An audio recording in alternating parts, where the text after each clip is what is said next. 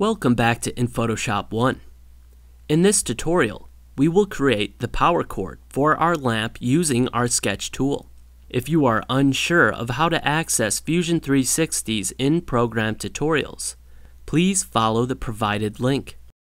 Begin by going to the top ribbon menu, select Sketch Spline, and click to sketch on your YZ plane. Select the right face on your view cube and draw your spline like so. Press Enter when finished. After doing so, each point will be given vector handles, similar to how it might appear in Illustrator.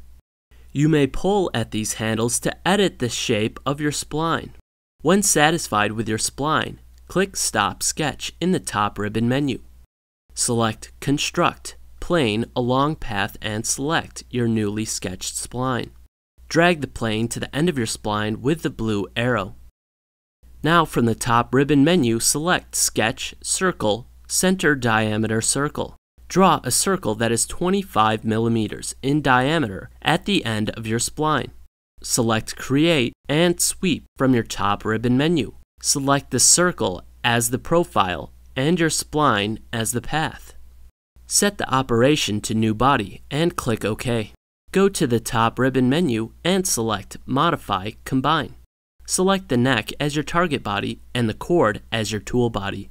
Set the operation to Cut and check the box Keep Tools. At any time, if you are still unhappy with the shape of your spline, you may edit it by going to your sketch timeline on the very bottom. Right-click on your sketch and select Edit Sketch. Click and drag on each point to edit the spline. When finished with editing your sketch, go to the top menu and select Stop Sketch. In your browser on the left, expand Bodies and hide the visibility of your cord body. You may select the wall of your hole and right-click to open Press Pull. Or you can always find Press Pull in the top ribbon menu under Modify. The Offset command will be triggered. Enter the distance you would like to offset to. Repeat this step for the second hole. Now we may turn the visibility of our cord back on. This has been a presentation of the third in-program tutorial Fusion 360 has to offer. Please visit the following links to view the next and previous tutorials in this series. As always, thanks for watching. Please feel free to like and share this video. Check out my other videos and subscribe.